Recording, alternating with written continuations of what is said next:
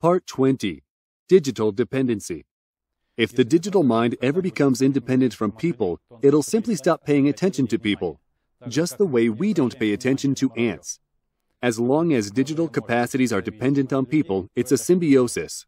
The socio-digital organism will suffer from the diseases associated with parasites, destroyers, and natural disasters. In this system, parasites should be looked for among people. As long as there are a few people willing to take away and divide, they are provided with benefits. However, if there are too many of them, the community will have to fence them off and protect itself. The pests, like individual hackers or their groups, are like a slight ailment. Cancer cells are a major disease.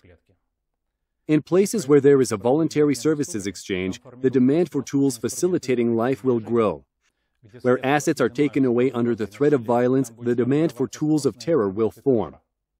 For modern authorities, it's costly to carry out socially useful functions, and the tax collection procedures are based on the threat of harm. Corporations control significant chunks of the digital network. It's natural that there are leaders in the market and that they control more than others. But the authorities can corrupt the market, offering protection on their own terms. Our movements, conversations, correspondence, and payment transactions are already fully controlled. It's a little late to fuss. The bad thing is that all these controlling tools are in the hands of those whose planning horizon is limited by the next elections or revolution date. The sick organism is ready to spend all accumulated resources just to last a little bit longer. Once the disease is cured, it'll be possible to think not about a war with a neighbor, but about survival during another ice age or about going beyond the planet's cradle. People are still opposing identification simplification because they regard their habitat as a hostile environment and are hostile to it themselves. This behavior may look correct, but it's extremely inconvenient.